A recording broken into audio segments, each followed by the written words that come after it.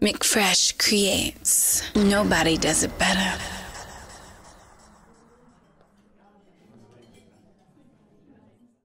Yo, so today we're going to be painting Miss Hill.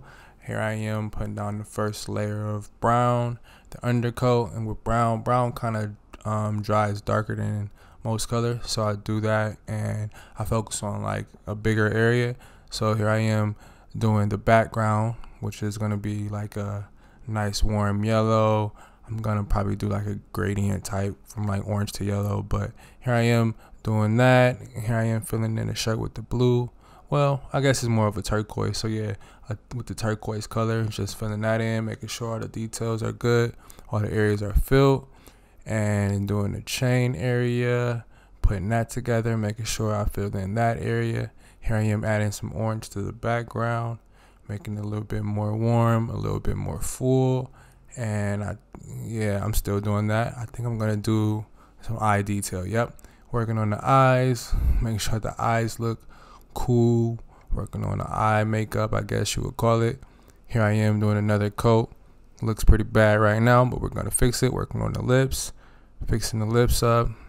As you can see, it's coming together. As that dries, I'm working on the background. Brown is probably one of the hardest colors to work with, but here I am fixing the lips.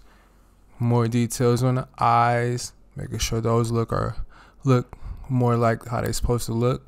Adding some eyelashes to it, and some more details for the eyes.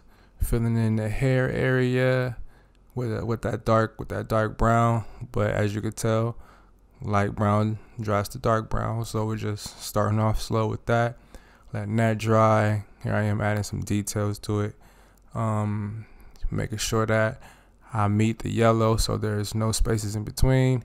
Here I am, the nose is wrong, so I had to fix it, so I'm painting over the nose. As you can see, having to redo the whole entire nose because it was off.